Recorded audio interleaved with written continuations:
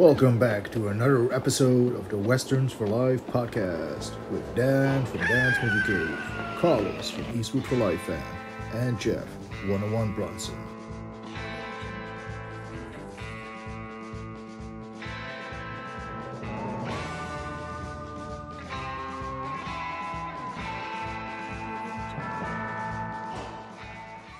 Hi there, guys. So we are back again for another Westerns for Life podcast episode, and it's episode 2. The first episode, obviously, we chose The Magnificent Seven, which was Jeff's choice. This time around, it's my choice, and for this review, I've chosen the Sergio Corbucci spaghetti western from 1968. Starring Franco Nero, The Mercenary. So this is a Sergio Corbucci spaghetti western, and the second out of 3 collaboration with Franco Nero. He did make another spaghetti western with Corbucci in 1970 with Companeros. But The Mercenary is a Mexican Revolution spaghetti western, sometimes also known as a Zapata Western.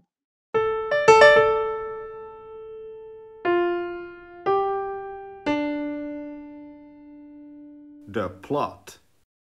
Basically, Franco Nero, he plays a hired mercenary, a Polish mercenary by the name of Sergio Corbucci, and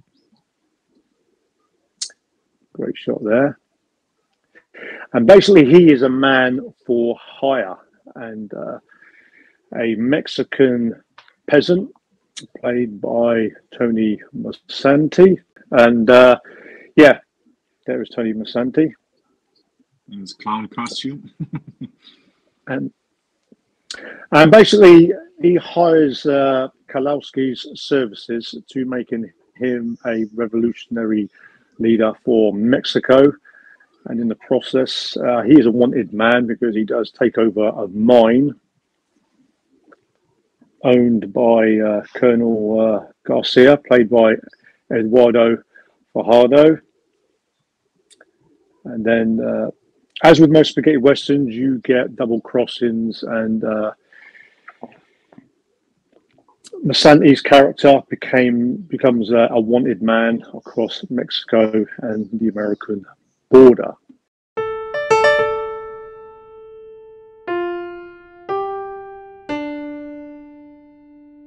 The characters.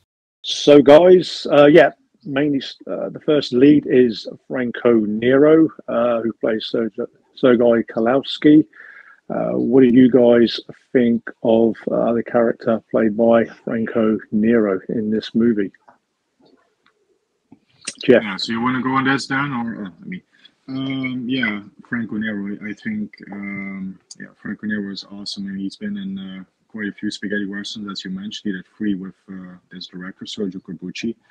Obviously, the most famous one is Django from 1966, which was 2 years before this. But I think this one is, just as well as, also adds as one of his counts as one of his, great roles in spaghetti westerns as Sergei Kowalski, the Polak. And is also notable for this one as opposed to Django.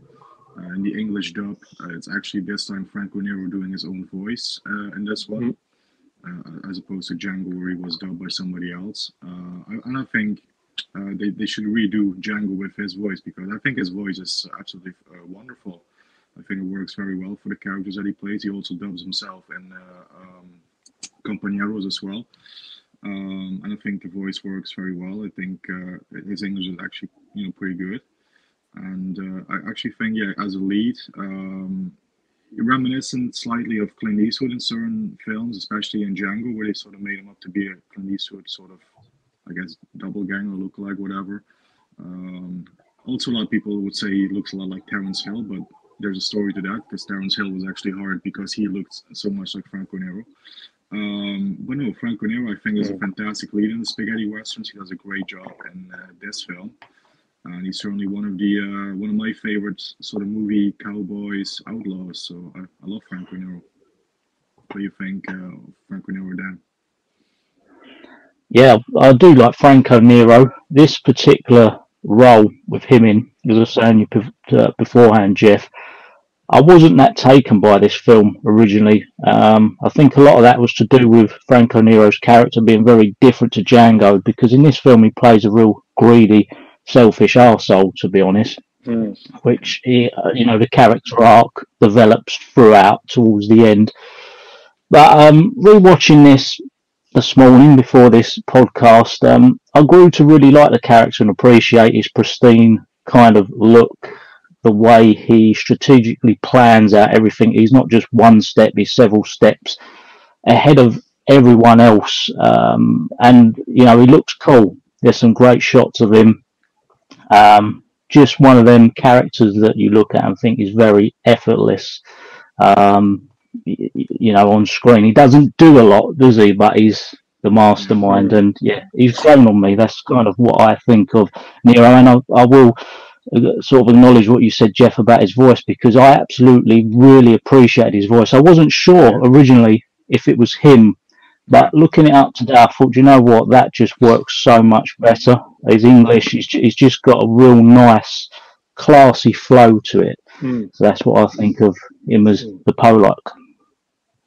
Yeah, I mean, he's a completely different character to what he is on Django. Obviously, totally. With that headline there, you can tell what his actions are. He's just a man for hire. And you're right, Dan, he is a complete bastard and arsehole in this, because he's in it for greed. And obviously, when he's at the services of Paco Ramon's gang, he kind of abuses it, like he's getting well overpaid and he's being well treated. He wants all the luxuries to go with it, while the gang is kind of suffering. But what did you make of the actual look? Because he's got a completely different look from the Django character to this Polish mercenary, because it's a completely different look in how he's a lot more smarter looking. He's wearing a beige duster, and you'd have to look extra hard to realise it's the same actor. So what did you think of the look?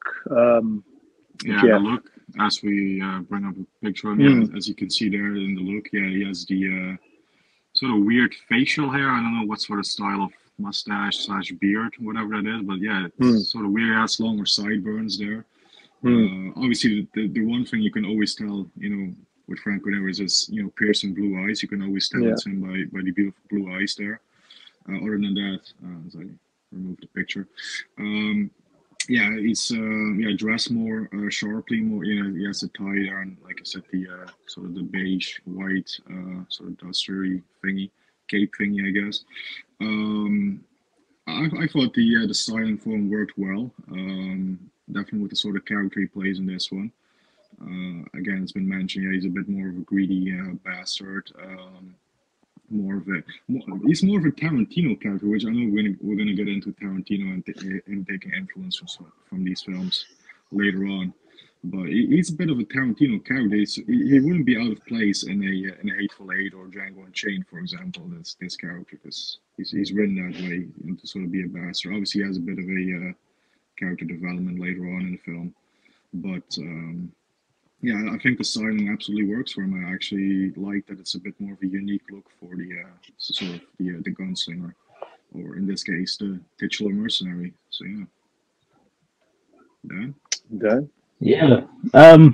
It took me a while to get used to originally, because I do prefer in spaghetti western the grittier, rough, unshaven type of cowboy, let's say, like an Eastwood and Nero and Django. But let's say, rewatching it, I thought he looked the part. I mean, there were certain shots of him that was just reminding me of Viggo Mortensen, with that kind of almost grown up handlebar beard. Sorry. I thought it looked a bit different to kind of what I'm used to at that point in time. Yeah, I mean, I thought the character worked well, and he was cooler in a kind of more light-hearted way, because there are some comedic moments in this movie as well as violent moments. Obviously, him lighting his cigar on a prostitute's bust. The matches. Yeah, a dead man hanging off his boots was a fairly comedic sort of moment, which I don't think has kind of been used in spaghetti westerns at the time, and I thought there was nice touches to his kind of cool character. So I enjoyed it because it was another sort of switch in the characters that he's played previously into a few of those spaghetti westerns that he'd done before this movie. Then obviously the second lead, Tony Masanti, who actually I didn't realise he was an American actor, because he does look pretty sort of European or Mexican, and he plays. Yeah, the name sounds Italian. Yeah. Yeah, I thought he was an Italian actor. Obviously, the only other sort of major role that I've seen him in a movie is The Bird with the Crystal Plumage, where he's the lead role in that. Yeah. So I assumed he was an Italian actor. But Masanti plays Paco Roman, who's kind of a Mexican peasant who's actually working in this mine. Then he eventually takes over the mine, much to the annoyance of Colonel Garcia, played by Eduardo Fajardo. But this being Masanti's only spaghetti western, and I know this movie didn't perform well in Europe, because the role that Masanti plays is very similar to what Thomas Milian would have played. And I thought he'd done a great job in this movie, because I mean his character kind of changes throughout, because he becomes he's a Mexican peasant and a bit of a thief, but then all of a sudden he wants to become a kind of Mexican revolution leader sort of halfway through the movie. So what did you guys think of his performance in this movie, Jeff? Yeah, I did like Tony Masanti in this. We're going to get to this as well, but obviously Compañeros, you had Thomas Milian in a similar sort of role, which might as well mention this now. Compañeros, which came out in 1970, was sort of a little bit of a remake of this film, sort of a retelling of this film with a lot of similarities. I do prefer Thomas Milian in this sort of role, to be fair. But I thought Tony Masanti, he did a good job in it as Paco Roman. That was the name, wasn't it? Yeah. As Paco. Obviously, later on we showed a picture where he is dressed up as the clown, almost being unrecognizable. But even there, I think other actors they might have made it look silly, wearing that clown costume and makeup. But with him, I think he pulled it off well. I do like the character arc for him as well, where at first he's not really all for the revolution, sort of midway after he meets the female character of the piece, where he sort of has a change of heart and he's fighting for the cause and stuff. And obviously, him being sort of suckered and played and tricked by the Polak throughout the film, I think that makes for some comedic moments in the film, some really good comedic moments. Obviously, like the scene springs to mind where he's trying to work the Gatling gun, he doesn't know how to do it, and he has to ask Franco Nero to put it together for him. Overall, I like Tony Masanti. Like yourself, I've only seen the Bird with the Crystal Plumage as another film with him. I think he did a good job there as well. I would definitely like to see some more of his films if they're available. I think he's a pretty solid actor. So he's actually my favourite character in the film. I find him the most interesting. I think he's got the strongest character arc. Do kind of like it how it starts with him and kind of ends with him. It's kind of, I remember watching it for the first time thinking, where's this going? With all the twists and turns. I'm glad you brought up about the comparison to Thomas Milian, because when '88 released this film right here. This was kind of my first real dive in past the dollars and Once Upon a Time in the West films, and I've always really liked Tony Mazzanti. I've got to say, I did think when I originally first watched it, I thought people was calling him Paco Rabanne.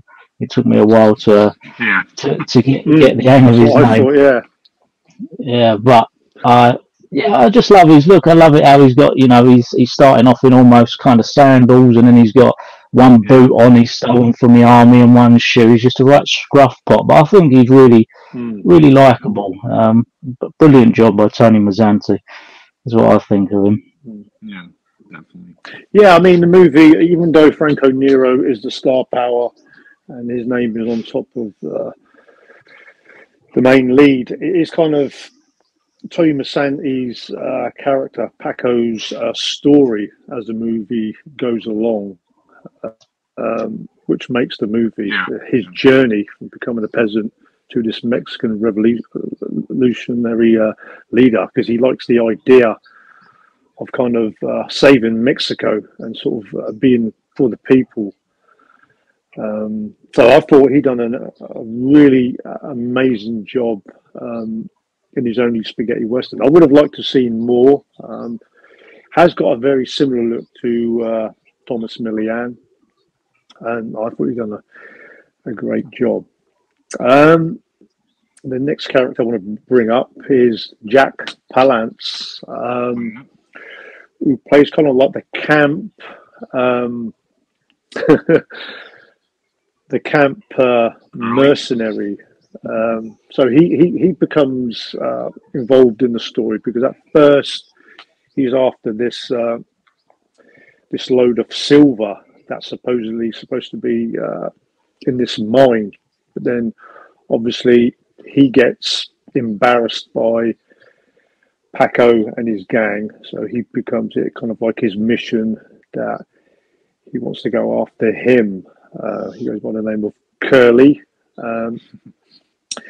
Funny enough, and funny enough, Jack Palance, many years later in 1991, after he'd been nominated, I think twice before for Best Supporting Actor, he got the Best Supporting Actor award in City Slickers with Billy Crystal, playing a character by the name of Curly. Curly as well, a great sort of achievement, and probably reference to the character he played in The Mercenary. So, guys, what did you think of Jack Palance, Jeff? Oh, absolutely love him. Absolutely adore and love Jack Palance in this film, and also he would turn up as well in Company Hours a few years later. But I think Jack Palance is amazing. As he's always been an excellent villain in films, and even the occasional good guy, he's played those roles as well. But mostly a villain. My earliest memory of Jack Palance is Tango and Cash, where he played the villain in that film with Stallone and Kurt Russell. So I've always seen him as the villain. He's always been a great, lovable villain. A villain you always sort of love to hate. I think he does a great job in this film, and I also love his little character touches. Like, he appears to be a bit on the religious side. Like, every time they sort of ride away on the horses, there's a crucifix or whatever. He always has to do a sort of crossing. So I did like that aspect of the character. Obviously, he's also the only character in this film that has a nude scene as well, which was very surprising to see. Like, he's pretty much fully naked in one scene, which I think we might talk about when we talk about some of the favorite scenes and stuff. But Jack Palance, great villain, great character as Curly, and like you said, it was very fitting that he would win the Oscar a few decades later for playing another character called Curly in a great film, City Slickers. So I love Jack Palance. I absolutely love him. Yeah, I have to agree. I do like Jack Palance. The first film I see him in was The Professionals, one of my favourite westerns. In this film, my only disappointment was that he wasn't in it more, because I just think he's one of them that's just got the villainous face. You could watch a film with the sound off and think that's the villain right there. I mean, the religious side, I did like that kind of element to him, and I without any spoilers, the kind of final scene, I actually thought he was going to do the old thing again, but he doesn't quite make it. But yeah, other than the dodgy perm, absolutely great character. Yeah.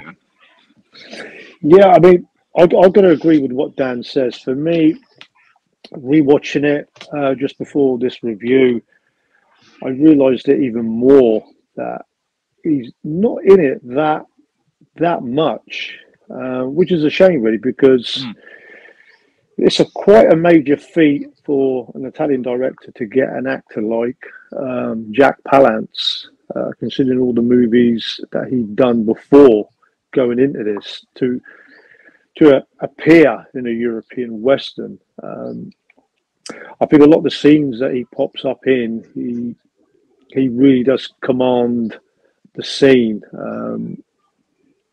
Some great scenes with him. I actually like the look of him, even though he's got a dodgy perm. And I didn't realise his campiness until obviously when he got embarrassed and one of his men, Sebastian, got taken out.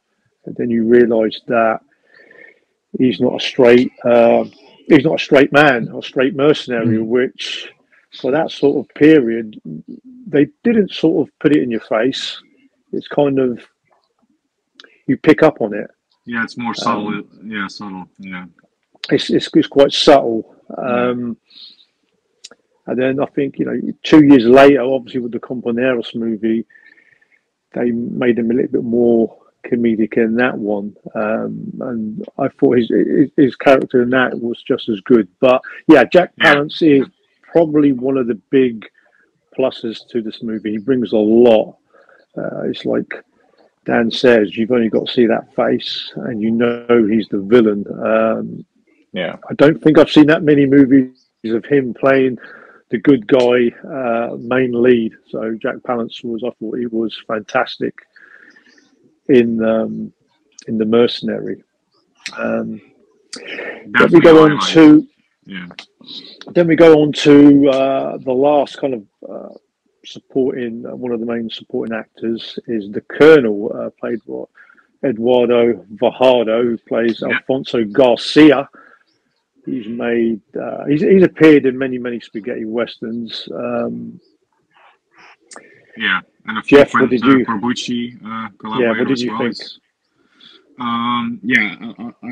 People that watch my channel, they know I dedicated a summer to Corbucci films, the review of Corbucci films. Eduardo Fajardo, he's one of the sort of actors that really appears in a lot of Corbucci films. And he was in Django, this one. I think he also was in Companeros, but that's only if you watch the full uncut. Yeah, smaller part. Eduardo Fajardo, I think there's only like one or two spaghetti westerns that I can think of at the moment where he plays a good guy. Other than that, he's always been the villain or supporting villain or whatever, sort of like a henchman, but usually a main villain. And he just has the face for it, just like Jack Palance. He just has the face for it, and he always makes for a very interesting villain. And he doesn't have quite as much to do in this one as Django, for example. But for what he does, I think, it's just always great as a spaghetti western fan to see him in one of these films. I think he does a pretty good job as the sort of secondary villain, because I do think that Jack Palance is sort of more of the main villain of the piece. But yeah, I think Eduardo Fajardo does a good job as well. So yeah, Dan? Yeah, I was trying to think of how I could sum him up, kind of, because I've recognised him for a few films, and I looked at him and thought, and I'm looking back and thinking of this.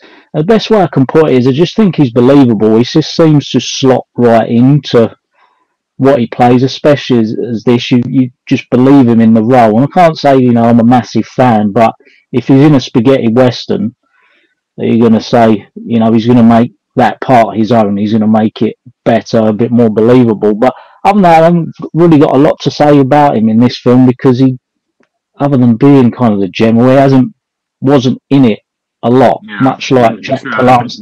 The villains wasn't as present as you would think going into it, even though when they're there, it makes for good entertainment. That's me on that.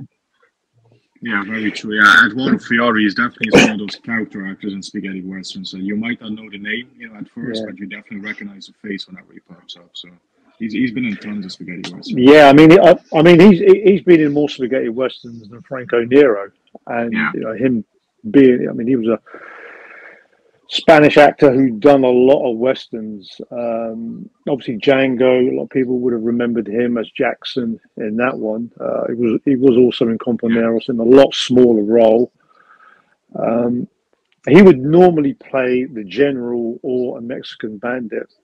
Usually, He was in a Anthony Steffens spaghetti western named Gentleman Killer, where he played this Mexican bandit with this great big Mexican hat.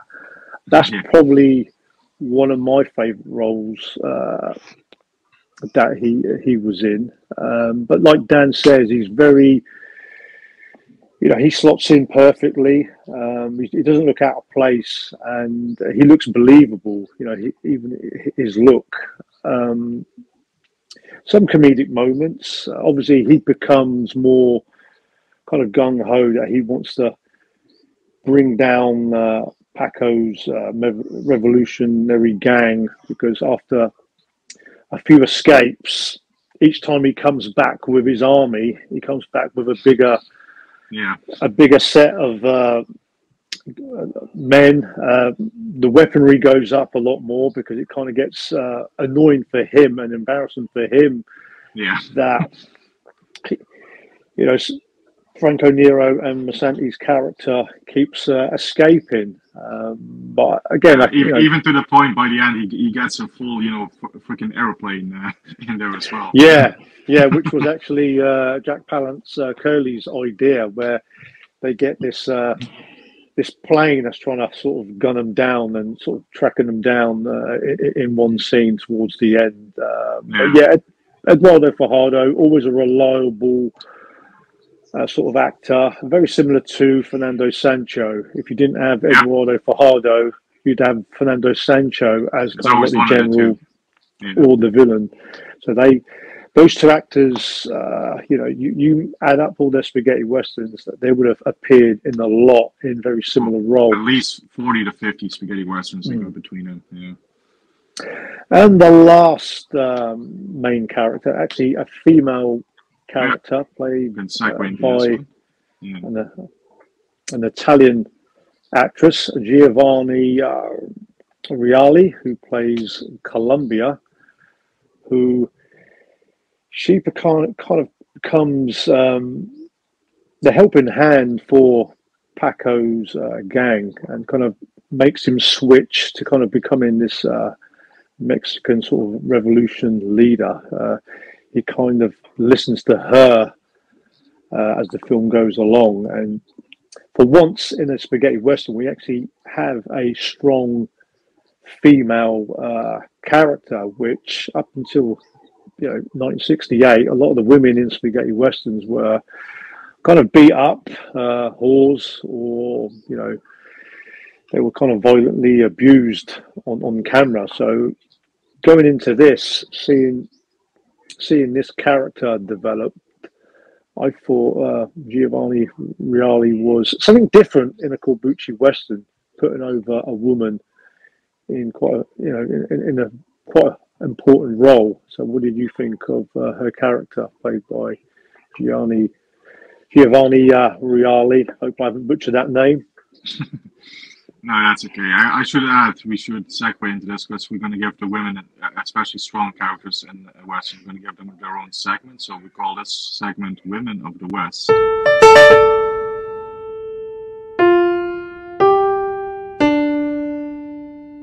Women of the West. There we go. So yeah, just to pick up on what you said there, Carlos. That is her on the bottom right, isn't it? That was her on the bottom right. Obviously, I had to add her as one of the women there in the collage. Yeah, just to pick up on what you said there about Corbucci in this film, particularly having a strong female character. I think Corbucci is one of the sort of pioneers of strong female characters in westerns to begin with. Because even if you look at Django from '66, Maria. Yes, she was the horror character in that one, but she still had a very strong presence, and she still carried some weight into the story. I think Corbucci always had strong female characters in his movies. Django, The Mercenary, this one, Navajo Joe as well, and also in The Hellbenders is a very strong female character in that one as well. Yeah, Corbucci sort of always, and of course, The Great Silence, I think, is the pinnacle of that. Yeah. But yeah, Giovanna, with an A in, yeah, Giovanna Raleigh. That's it. Yeah. It's a difficult name. Giovanna Raleigh, I think she does a great job, and she's very good looking. She plays the scenes very well. She has a good part to play. She becomes sort of an influence on Tony Masanti's character. His actions are sort of influenced through her and through the relationship that they build together in the movie. I think it's a good part. I think she plays it wonderfully, and she's not bad to look at either, which doesn't hurt. So I absolutely love Giovanna Raleigh again. Next to the other main characters in this, like Franco Nero and Tony Masanti, she's a definite, and Jack Palance, she's a definite highlight of the film for me. Yeah, I think she's absolutely great in it. And for me, the first time of watching this, it was really refreshing, because I kind of wince when you get a Western of kind of this period, because you just think you're waiting for the woman to get slapped, get beaten. I don't like that kind of thing. So when I see her and I see kind of how prominent she was in this film, the voice of reason, for, as she looks, she's absolutely gorgeous. I got to add, you don't see that coming from her, from when she's freed from the jail cell to kind of how important she's almost like the right hand person. Sort of becomes that. Yeah. For me, it was so refreshing, and I think she is fantastic in it. And the actual picture you've got there, you showed, is very iconic as well. I've got to add, I think she's absolutely brilliant. That's me on Giovanni Raleigh. Yeah. Yeah. I think watching this probably for the first time, when you actually see her, obviously she's very eye-catching. She's beautiful to look at. You sort of do think, is she just going to be eye candy that's just going to be placed in the background? But she is more than that as the movie goes along, which I think she comes into it in the last sort of 2/3 of the movie.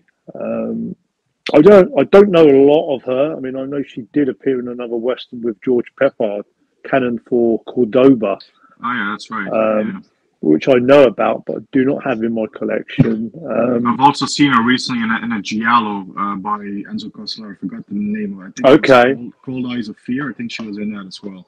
Okay, yeah.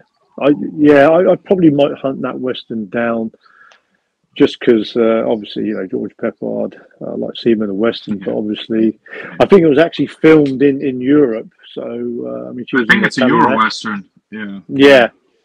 I mean, she was an Italian actress, so I definitely will be looking out for that one, because she was definitely good to look at.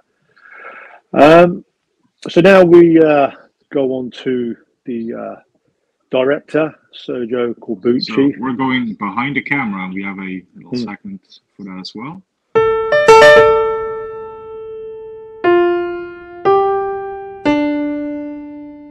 Behind the camera. Yeah, Sergio Corbucci, probably known as the second Sergio in the second Sergio, or the wrong Sergio as well, but he's been played by Burt Reynolds, famously. Yeah,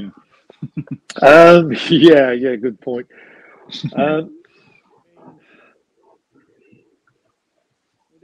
Obviously, this movie is a lot different. Obviously, how Corbucci started, his earlier westerns were kind of more American type spaghetti westerns, but then all of a sudden he came out with the Django hit in '66, and that was all blood and guts and torture.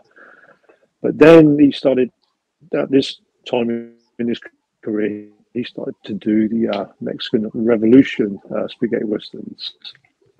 So, guys, what did you think of Corbucci's work up until this movie and the quality of this movie?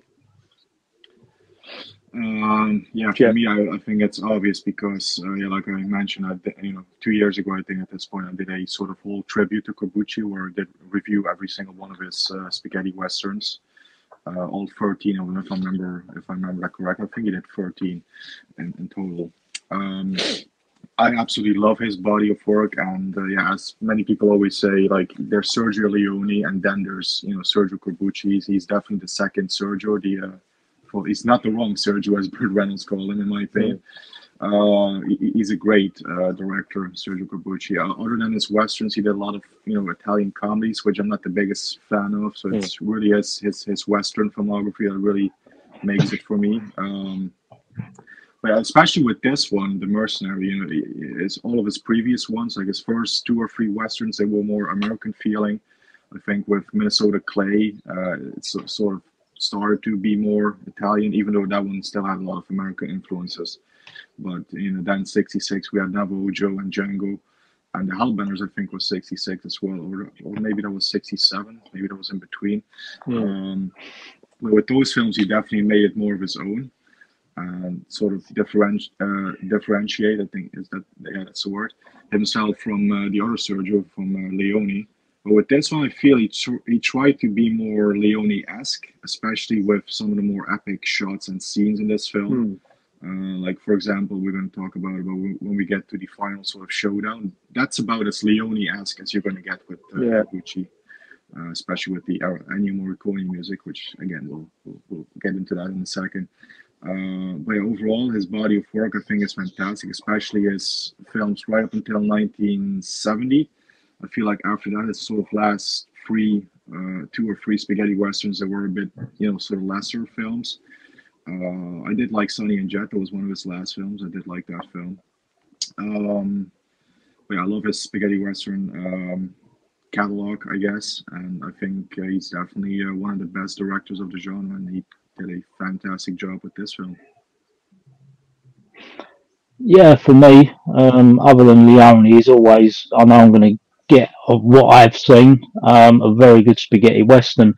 And I said to Jeff before we recorded this, I watched this film originally straight after Django, and I really wasn't a fan of it originally just because it was so different, a lot more tame.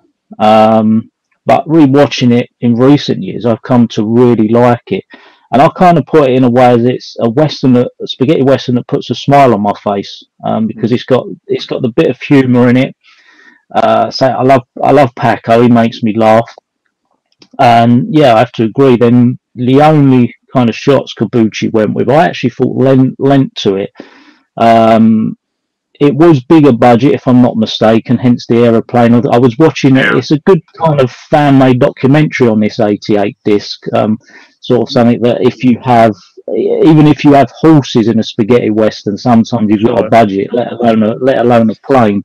Yeah. And yeah, I've got to say it's definitely possibly in my top 3 Corbucci films now, just because it's different. I mean, Django's going to still be better for me, but yeah, if you want something different, this one. I do like Corbucci's style with this. That's a fair point, actually. I think I had Mercenary at my number 3 Corbucci film. I think that was my number 3 in my ranking, so it's a great one. Yeah, I mean, for me, on Corbucci's westerns, I would say, obviously, if you love the Leone movies, obviously give Sergio Corbucci movies a shot.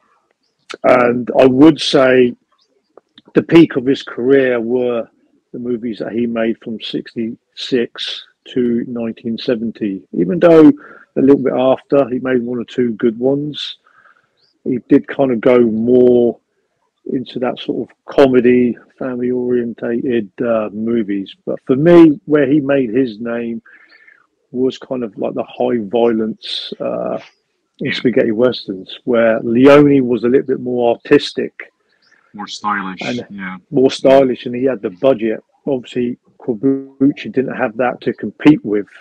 He just ramped it up with the violence, becoming a little bit more controversial with other movies before. So, Corbucci is definitely a great director in this genre for me. And yeah, I mean, the work on this one is like Dan says. If you do have a plane in this, and you do have horses, it's considered high budget. Even trains as well, and a railway track and stuff that could sort of be considered one of the tropes in a more high budget spaghetti western than normal. So Corbucci definitely went kind of a little bit all out. Even old vintage cars actually just came to me. Like very old cars in this film as well. Yeah, I mean, this movie was set during the Mexican Revolution. The early 1900s. What is it? Yeah. Yeah. 1910, So 1911. Yeah. you will see a few cars in this one, and also as Dan spotted a HMV sign in the background, which I never realised until I watched the finale scene. So, guys, obviously look out for that. So we go into the next section of this episode, and it will be favourite scenes in this movie. Jeff, what would be some?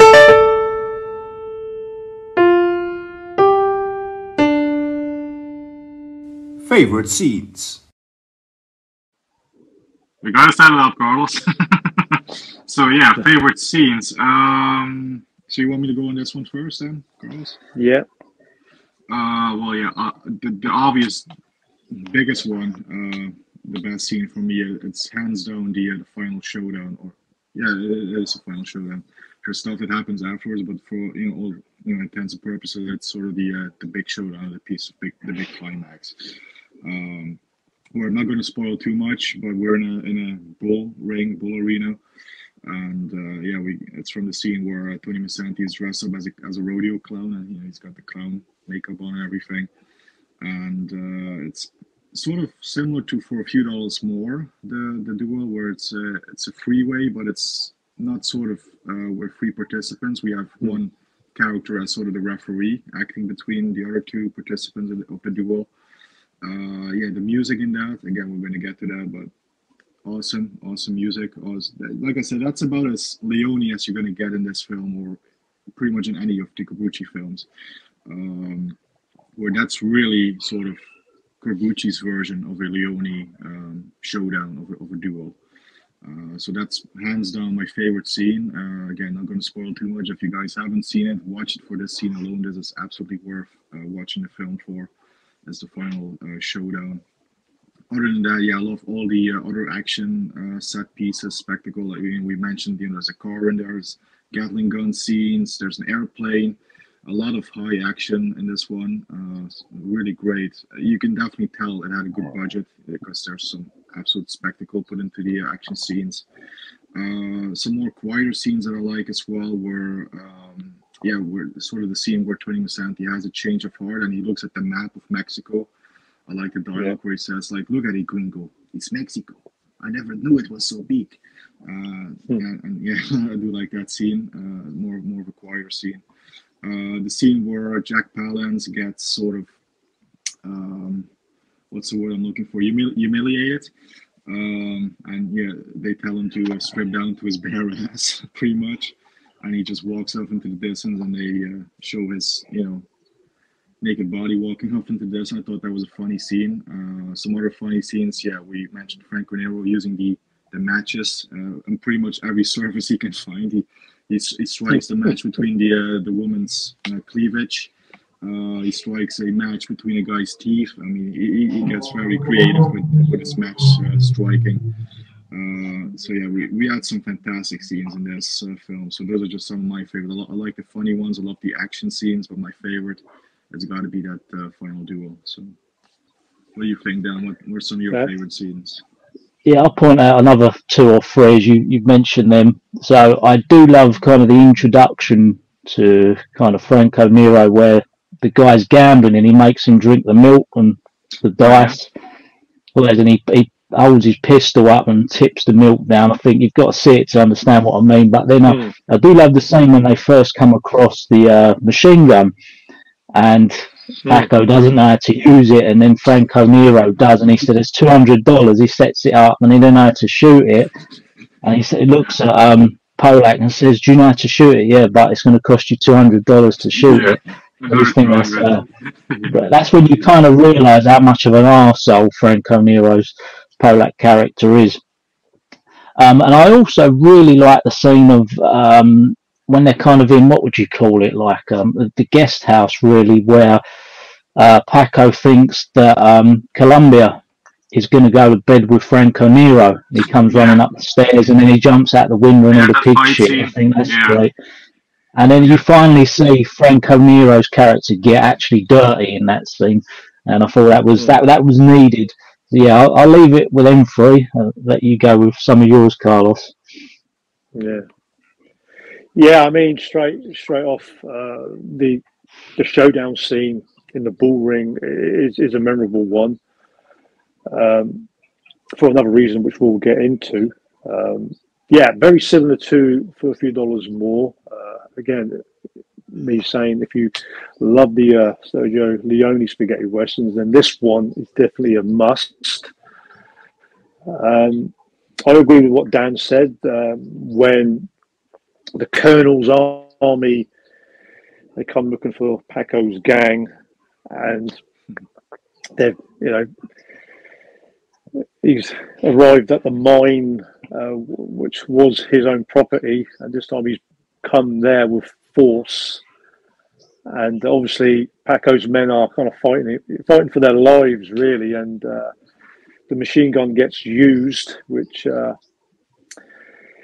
Paco has a real trouble kind of setting it up, and where Franco Nero's character is just kind of just watching, and obviously Paco can't set the gun off, and they kind of negotiate a deal while bullets are being fired and bombs are getting dropped. I thought that's quite a comical scene. But twice during that sort of gun battle, they were negotiating a deal where Santi's character, Paco's literally throwing hundreds of dollars at Sergei Kalowski to sort of help him get out of the situation. I think it was a fun scene, but at the same time, it's quite violent. I also like a few times where Paco's kind of he thinks he can go on his own, and each time he kind of fails. A few times he fails miserably, and then there's one scene where he's got Sergei kind of chained up and doesn't really Yeah. want his services, and obviously the last shootout. Then he realizes that the colonels and Curly are now approaching with extra firepower to bring them in, and then he's in real trouble after getting married with Colombia. Now he's in real sort of trouble in getting out of another sticky sort of position. He's again hiring the services of Franco Nero again. So yeah, some great scenes there in the Mercenary for sure. I think next we'll talk about the Tarantino homage references that he used in several scenes in this movie into Tarantino's movies. Yeah. Jeff and Dan, what you want to say about Tarantino using the certain scenes that he did? Yeah, this was definitely a influential film for Tarantino in a lot of ways. I think even he has once, said his top 20 spaghetti westerns. This was one of them. So Tarantino clearly loves this film. But yeah, it's the sort of references that he has to this film. It starts all the way with the Kill Bill films, and it's in particular Kill Bill 2, where it uses the big piece of the soundtrack from this film for one of the pivotal scenes there. The scene where Uma Thurman as the bride is punching her way out the coffin when she's been buried alive by Michael Madsen's character. That music that plays there is from this film. So guys, if you're wondering what that piece of music was, it's from this. Um, also in Inglorious Bastards, that he uses a couple of the themes, the main theme from this as well.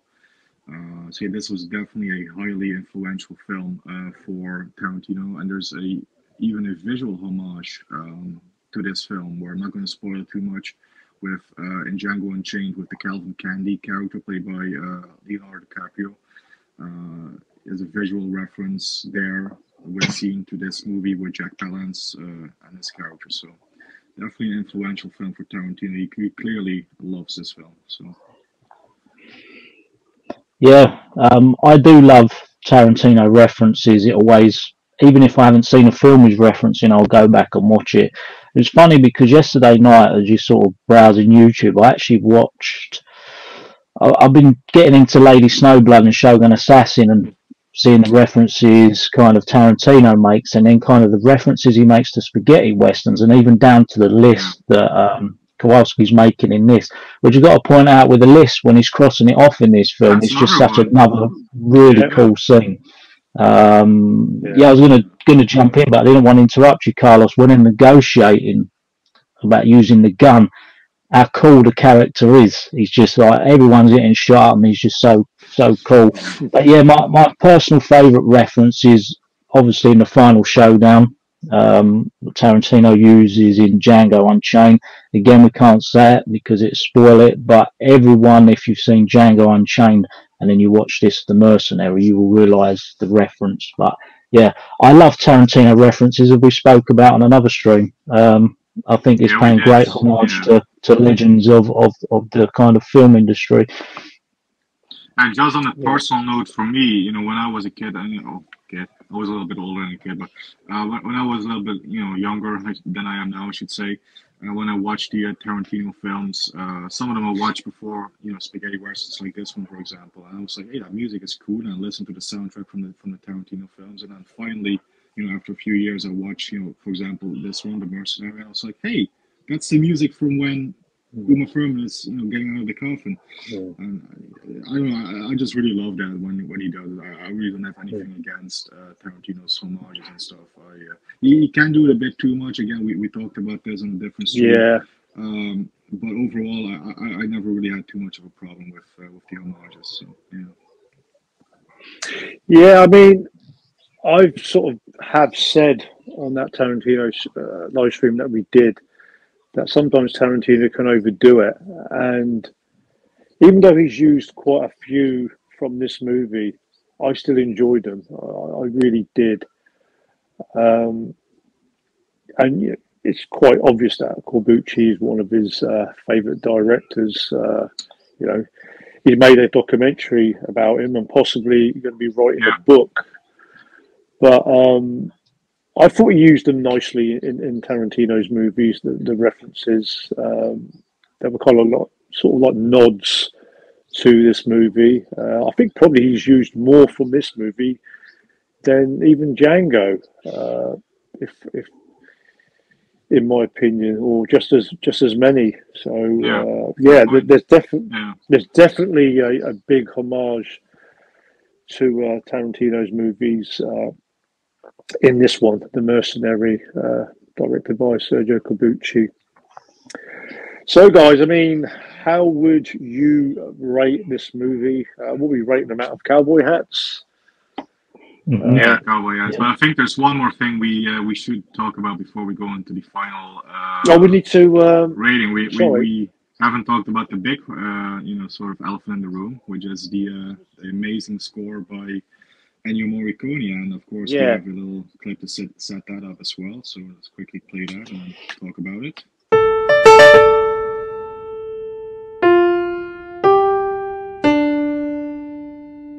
The music. Yeah, I was actually going to say this speech will probably be under good points and bad points, if there's any, about this movie. Jeff?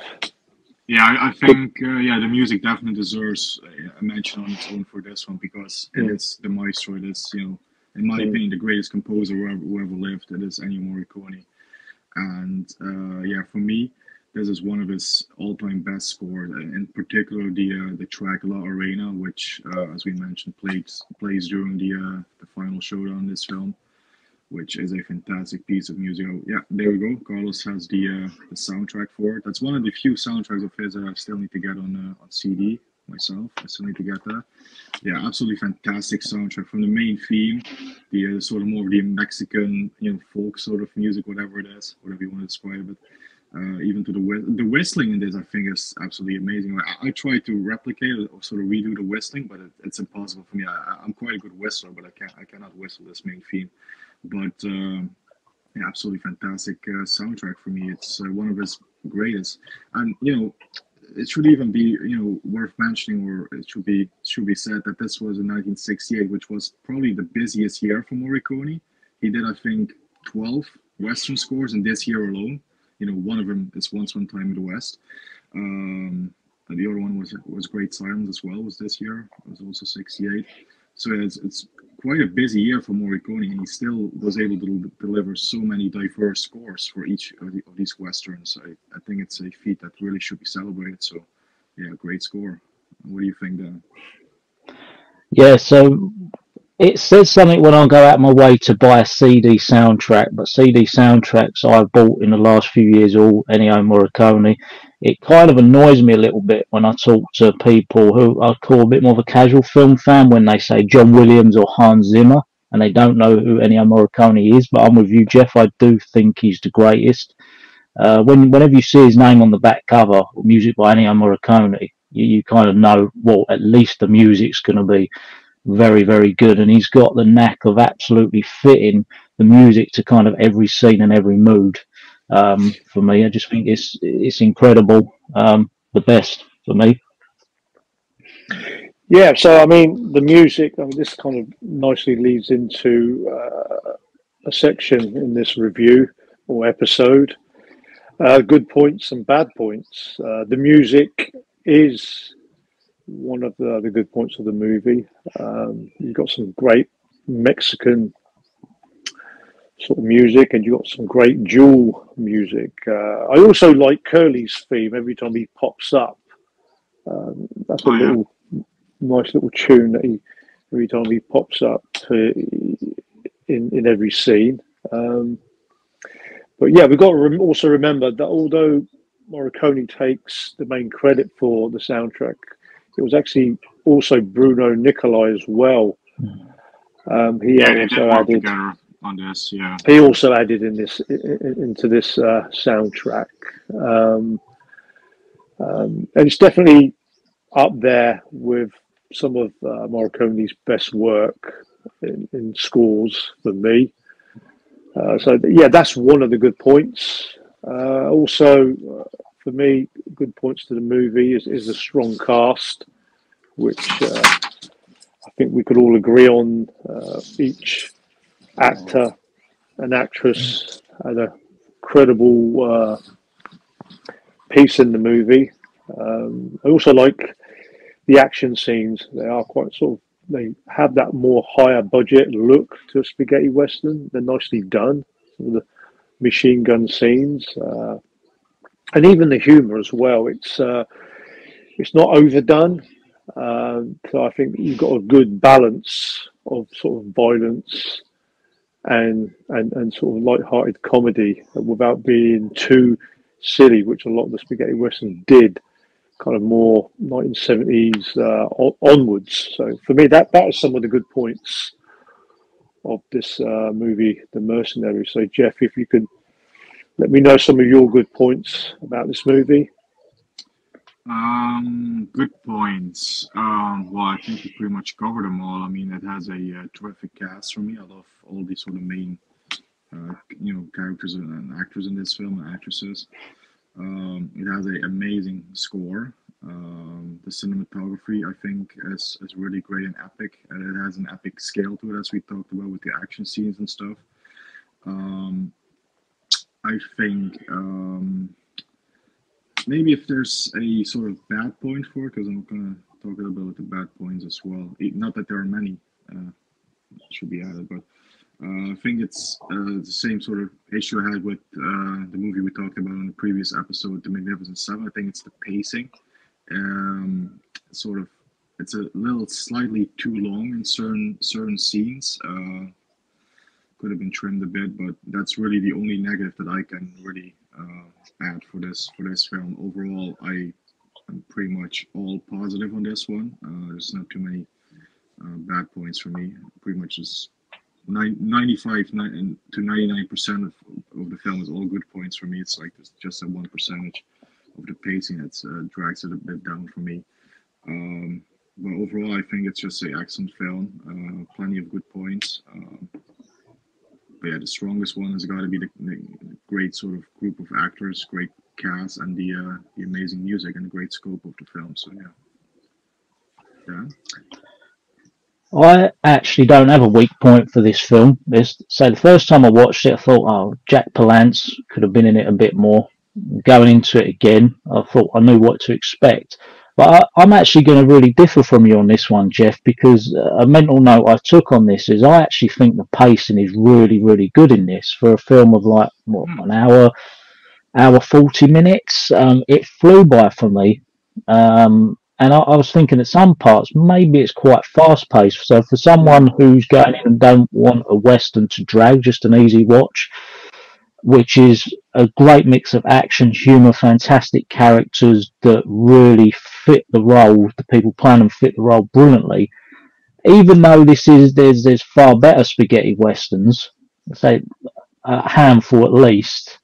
I don't really have a negative to say about this. I've really enjoyed it this time. Originally, I didn't too much, but yeah, I just had such a great time this time around.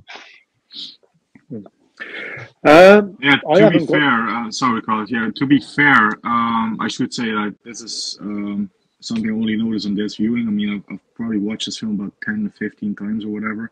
And it's only like on this most recent one that I sort of found it a bit dragging at some parts. So it might be just because of this viewing. I never really sort of had this criticism before. I should just add that. But yeah, overall, other than that, I do agree with you, Dan. In some parts, it just flies by, especially in the action scene and the set pieces and stuff. But I just want to have that said. Anyway, Carlos, carry on. I don't have too many bad points. I mean, if they're only slight bad points. Jack Palance's character Curly could have been in it a little bit more for me. That's because I liked the character.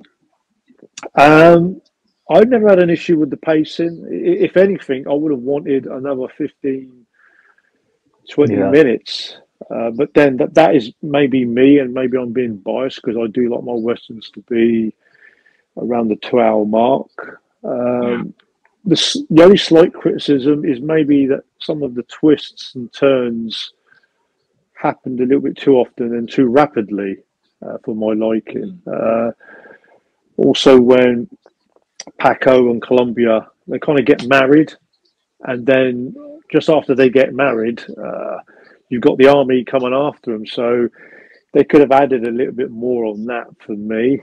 But like as Dan says, you know, on the flip side, if you just kind of want a fast-moving hour and 45 minutes Western, this would be ideal because, you know, there are a few out there that don't like the kind of 2 to 2.5 hours running time for a Western.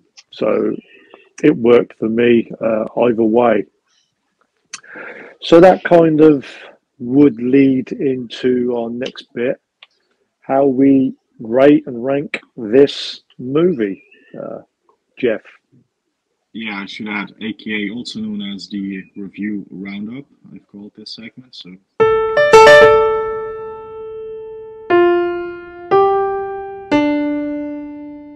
the review roundup, in which we will give our final sort of thoughts and rating indeed. So yeah, as we talked about, it's only on this recent viewing that I sort of felt in certain scenes, like get back into the action, sort of felt some of the more dialogue scenes, I guess, this time around were a bit more dragging for me. But I do agree, like I would have loved to have seen more of Jack Palance and Eduardo Friardo, sort of more of their villains, because they did feel a bit, what's the word, underused, I guess. But still, like I said, they played great parts nonetheless. But yeah, so overall, final thoughts. I think it's a excellent Western, an excellent spaghetti Western, an excellent film, to be fair. And I think like if anybody is trying to get into the genre or in this sort of sub-genre of spaghetti westerns, it's one of the perfect places to start. Like if you've seen your Leones, if you've seen Django, I would say throw this in next. It's definitely one of the highlights of the genre. Tarantino has it in his top 20 spaghetti westerns. I have it in my top 20 spaghetti westerns. And it's my third favorite Corbucci film, right after The Great Silence and Django. So it's one of his all-time best for me. And yeah, I'll give this one for doing the rating of cowboy hats again. What am I going to give it? I'll probably give it a 8 cowboy hats out of 10. Dad? Yeah, so me, just to sum up, again, if someone wants a faster paced spaghetti western, in my opinion, that has a good mix of action, a few unforced laughs like you get in some of the more sillier spaghetti westerns later on, with interesting characters, some good twists and turns which originally I didn't see coming, but I do kind of acknowledge that maybe they happen a bit too often, but they're still good. I think you would find it hard pushed to find a more enjoyable spaghetti western other than the usual kind of ones everyone mentions. Let's say the Great Silence, Dollars trilogy, Django, Once Upon a Time in the West. I would give this a solid 7 cowboy hats out of 10. Okay, so I think we all enjoy Western. Yeah, I mean, I'll give it. It's a very good spaghetti Western. I actually probably would watch this one a little bit more than Django, which may surprise you because I think Django is a lot more darker and bleaker one with Franco Nero, and this one's a little bit more light-hearted. I like the gunplay in this as well. It looks a little bit more realistic, with the machine gun scenes, more so than the Django scenes. And obviously the soundtrack for me is a lot better in this one than Django, but Django is a lot more of a popular one because of the main lead, the stranger who walks in dragging a coffin. But I would give this a very good rating of 8 cowboy hats out of 10. It's an essential one to watch if you want to get into spaghetti westerns. For me, you won't feel disappointed, and I think all 3 of us recommend this spaghetti western, The Mercenary. Absolutely. So I'm just going to talk about some of the releases briefly, then obviously I'll take it to Dan, and Dan can kind of discuss his choice, because what we're doing is obviously the first episode, The Magnificent Seven, was Jeff's choice, and this episode it was my choice of The Mercenary. So once I just briefly mention that, even though I got the 88 films release, you can pick this up. I have the German one, yeah, you can pick this up on the German release, which Jeff has got there, haven't you, Jeff? Yeah, the Italian, which they call Mercenario, with the Italian title, Mercenario. Posh Media. Yeah. That's the reverse art to the 88. That's also the 88. Yeah. I mean, Kino in America have. Yeah, Kino has it in the US. They have that cover, so it's a pretty affordable one to pick up on Blu-ray. There's quite a few releases. Yeah, it's definitely available in multiple regions, territories. It's widely available. Yeah. So that takes to Dan, and he's going to say his choice for our next episode on the Westerns for Life podcast. Drum roll. Yes. On episode 3. Go on, let's hear it. So for episode 3 of the Westerns for Life podcast, I've gone for 1962's The Man Who Shot Liberty Valance, which stars John Wayne and James Stewart. Won't say too much about it now, but I'm really looking forward to talking about this classic American Western with 2 greats in it. Well, more than 2 greats. Lee Marvin as well. I think Lee Van Cleef as well. Yeah, Lee Van Cleef in the background. Yeah. So, guys, I think that wraps it up for another episode of the Westerns for Life podcast. So, guys, stay tuned. for episode 3 upcoming, which is going to be the man who shot Liberty Valance. Anything else to say, guys? No, I think that's about it. Just thanks for watching, everyone, and stay tuned for the next one. Looking forward to the man who shot Liberty Valance, and that's it for this one. Adios, compañeros. See you soon.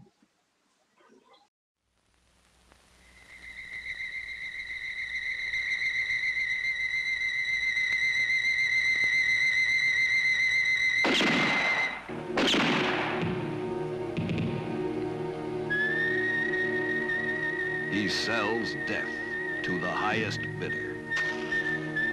He'll sell your life for what he thinks it's worth.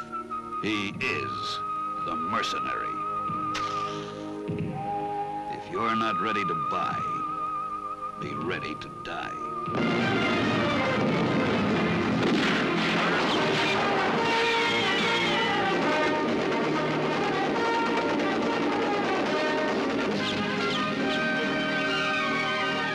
Mercenary. He aims for the money. His gun does the rest. Franco Nero, Tony Musanti, Jack Palance, Giovanna Ralli.